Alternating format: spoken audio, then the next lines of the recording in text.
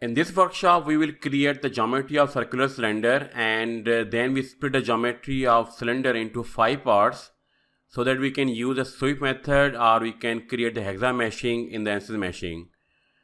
So the sweep method will sweep the mesh. So first of all, we create the map meshing on the faces, and afterwards the sweep meshing method will copy these meshing here on this surface to throughout the volume. So the first thing is that we need to split, or we need to decompose the cylinder into the 5 parts so that we can make Hexa meshing. So starting point is that we start with the new geometry, and that model was just to show you that what is the final product of this workshop.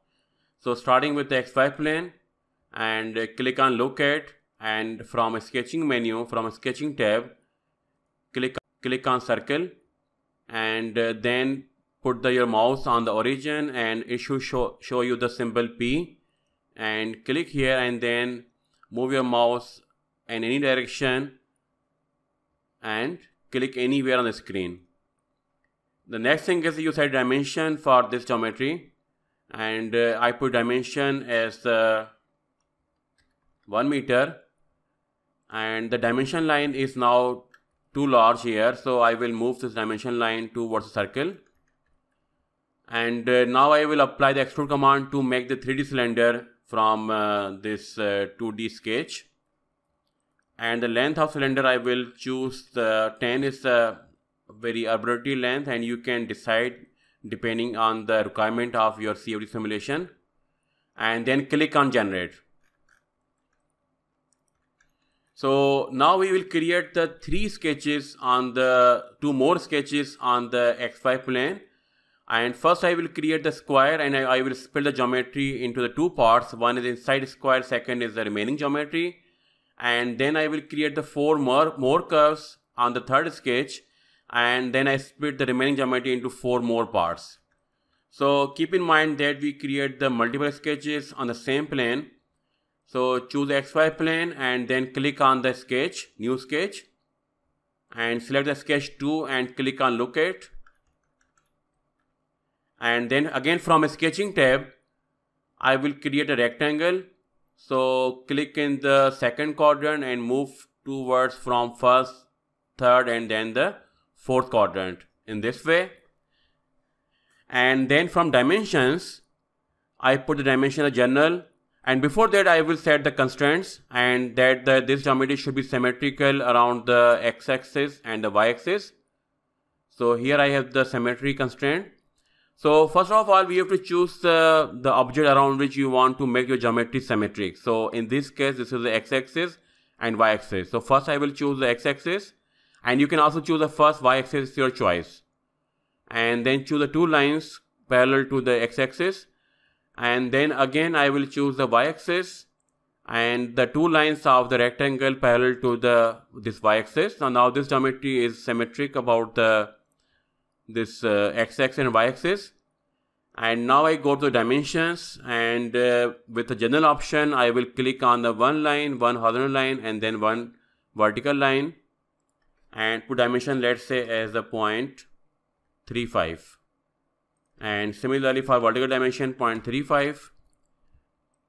And after that I will click on the extrude, and this will automatically select my sketch 2, and from the operations choose the slice material. This will slice the geometry into 2 parts. One is the square part or the cube part, and second remaining part of circular cylinder here. And the extent is not a fixed, but it should be through all. So it will cut the geometry throughout the length of the cylinder. And click on generate. And now this is in the, after this operation, now this is in the transparent mode. You can change the mode to the visible mode or the opaque mode. So now we have the 2 solid bodies. One is the outside, second is the inside. One is here, second is the inside. And now I will create the 3rd sketch, and 3rd sketch will be used to divide this remaining circular cylinder into 4 more parts. And now click on the new sketch and select sketch 3 and then click on look at. And then I will create 4 lines, and these are 4 lines at the 48 degrees to the x-axis, y-axis on the 4 sides. And the length is doesn't matter here, so you should choose the point P on this inner square. This is very important. And the length is it's not important here, so it can be any length. It should be but outside this circular cylinder, because we want to split geometry, so that's why it should be outside this whole geometry. And then on the second side, then join them. Doesn't matter that which angle or which length you are putting here for this construction, but only thing is that it should be outside. Secondly, it should be at the 48 degrees angle to the x and y axis. And then here, so these are very arbitrary lines here, and all the lines are not matching each other. And then from dimensions, which is very important here, that angle should be of 45 degrees. So I will choose the x-axis, the line here, then again this line. So this time I am getting some different angles, so I will right click here and click on the alternate angle. So it will give me some other option, and it's not required here again. So I will again right click and click on the alternate angle. This is the angle I need here. And similarly for remaining 2 more lines,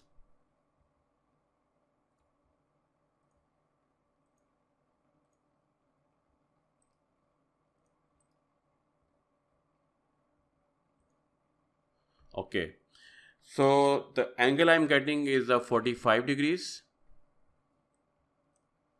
Okay, so we are getting some over dimension entities here. So let's say, okay, so maybe I can delete the upper curves for a time being. So let me delete them. Okay, and put the dimension as 45 degrees. So this is also moving because this square is symmetric. So that's why it is not possible to over constrain. And this is also modifying the angle here as well. So I can trim the remaining line and then join them again in this way. And also on the lower side. So the important thing is that it should have the symbol P. So it means that we are putting the line on the point.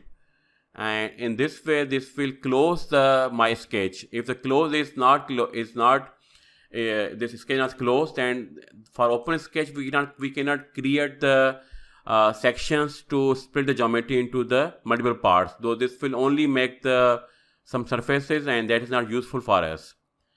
And after that, I will again use the extrude command, and again I will choose the operation as the slice material, and this is going to be the through all. And you can see the preview of this whole command of the extrude for this sketch 3. And now click on the generate, and you can hide these x-axis, y-axis, z-axis, and as well as these sketching lines. So now you can see that we have now the 5 solid parts. Now we can create the hexa mesh, but before that we want to create the single part, because if you don't create single part, the mesh will not be connected on the different parts of the circular cylinder. So 5 parts, and we have the different 5 meshes on them. But for safety purpose, they should be connected to each other, and they should be continued. So that will be done in the next part of the video.